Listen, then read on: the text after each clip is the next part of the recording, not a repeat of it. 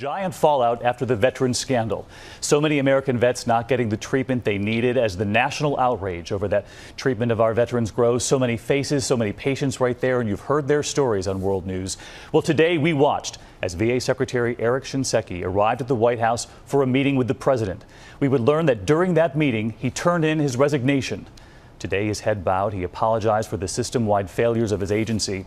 And there would be one more surprise from the White House late today, and we'll get to that in just a moment here. But first, ABC's chief White House correspondent, Jonathan Karl, on that major resignation and how it unfolded with the president.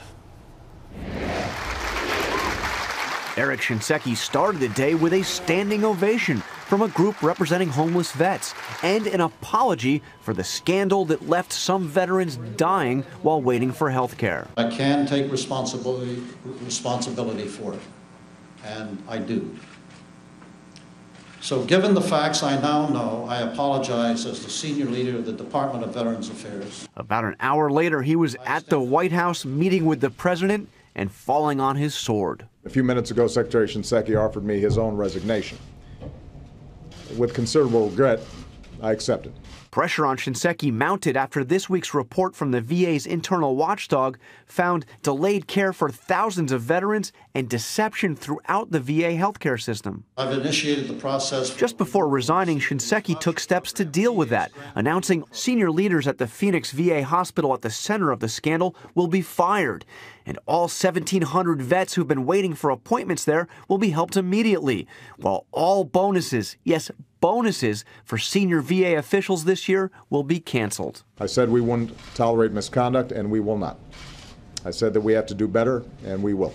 President Obama said the problem of long wait times and secret waiting lists took him by surprise. This was not something that we were hearing when I was traveling around the country, the particular issue of scheduling.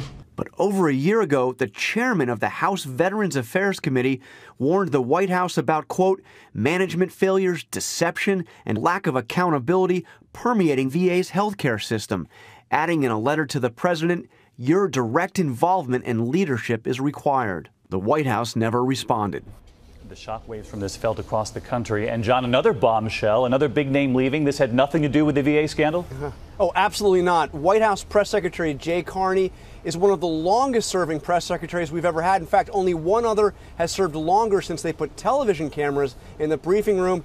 He had asked the president back in April to leave sometime this summer. The president made it official today, coming in to the briefing room and saying that Jay would be leaving, but saying that he has become one of my closest friends. Well, John, we know you had many healthy exchanges with Mr. Carney. I'm sure he'll enjoy the break from that. John Karl tonight. Thank you.